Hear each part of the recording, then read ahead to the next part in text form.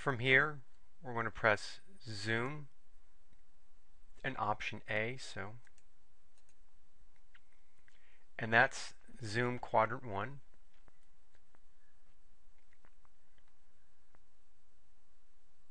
Now, for linear programming, almost all the action is in the first quadrant, so Zoom A Z Quadrant 1 is almost always a good choice.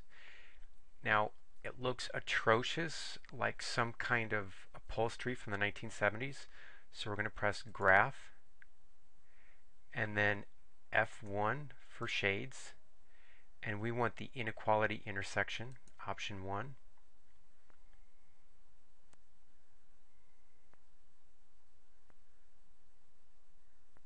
The feasible region is this shaded trapezoid. So if you hear feasible region, you know it's the area of the intersection of the inequalities. We want to find the vertices of these, so we're going to go now to points of intersection. And then we want to store these. So be patient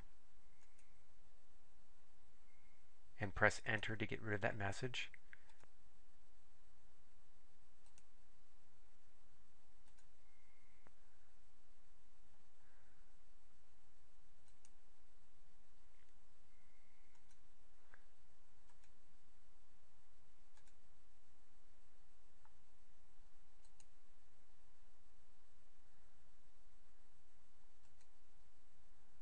Make sure all the points of the vertices are stored.